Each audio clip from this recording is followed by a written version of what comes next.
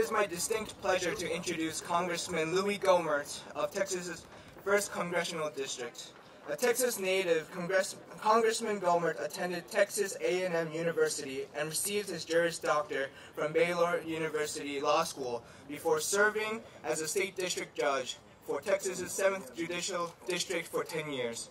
Congressman Gohmert was first elected to Congress in 2004 and sits on the subcommittee on the Constitution, Civil Rights, and Civil Liberties, the subcommittee on Crime, Terrorism, and Homeland Security, as well as the task force on judicial impeachment.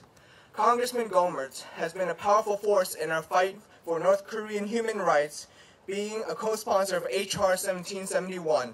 We are thrilled to have Congressman Gohmert join us in being a voice for our voiceless North Korean brothers and sisters. Please join me in giving me a warm welcome to the Honorable Louie Gohmert.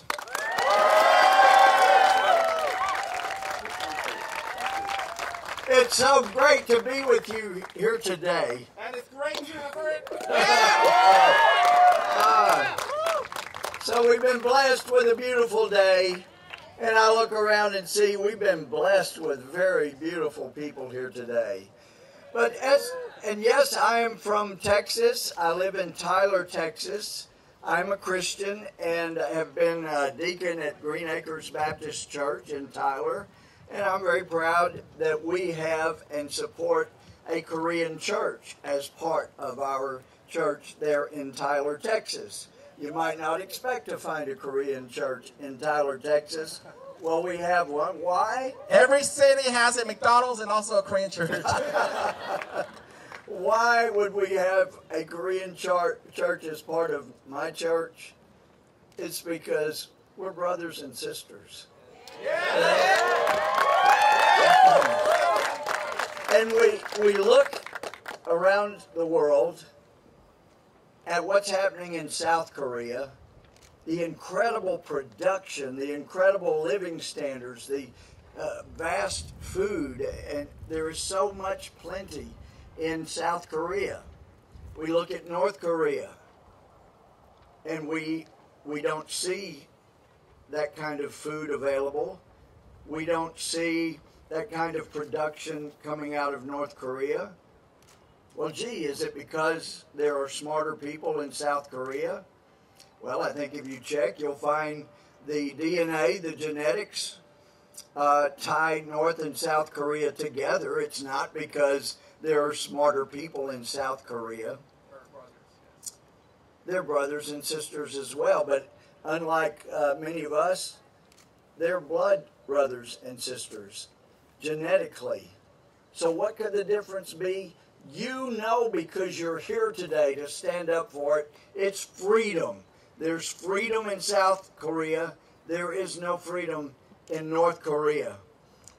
If we loosen the bonds, loosen the chains that bind the North Korean people and allow them to be free, you will see an economic and religious and a personal explosion in goodness around North Korea. That's what we will see. So the people are there. All that's lacking is the freedom. And that's why we want to stand with you. And I just want to finish with this. I am a member of Congress. I have previously been a Chief Justice and before that a judge. And I was a prosecutor at one time, and I have been in the United States Army. But when we're in a role as government, we must see that the laws are enforced. And we as Christians are called by Jesus to love everyone, love our brothers and sisters. And in fact, when Jesus was asked by a lawyer, what is the greatest commandment? Jesus himself said, love God. And he said that the second is similar, love each other. And he said on those two commands hang all the law and the prophets.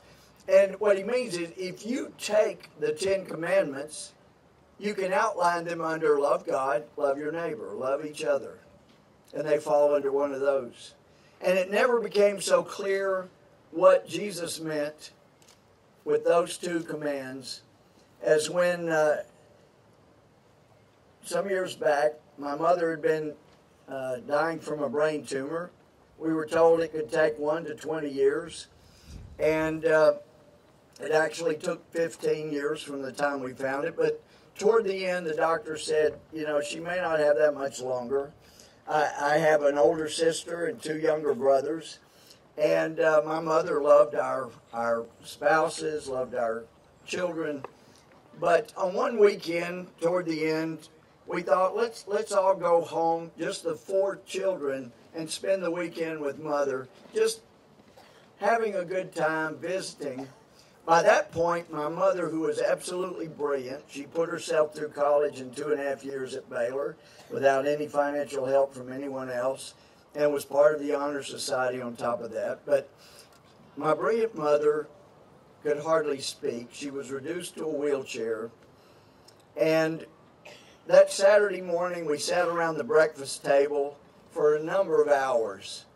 We were visiting and laughing and talking about old memories and funny stories, things that we all laughed about and kidded each other about.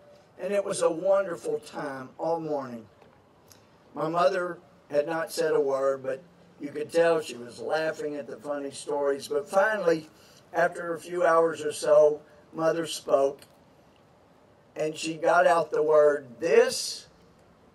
So we all got quiet. We were there for my mother. We would have waited all night if it had taken that to finish what she wanted to say. She pushed on and said, "Is my favorite thing." It really hit me the next day driving back home.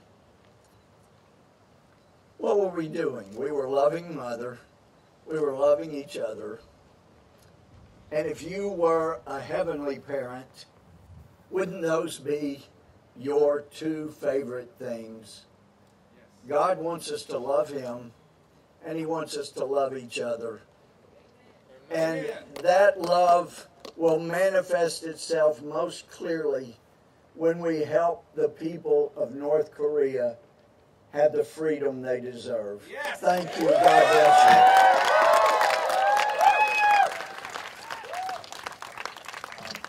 We would like to present you with this Voice for Freedom t-shirt.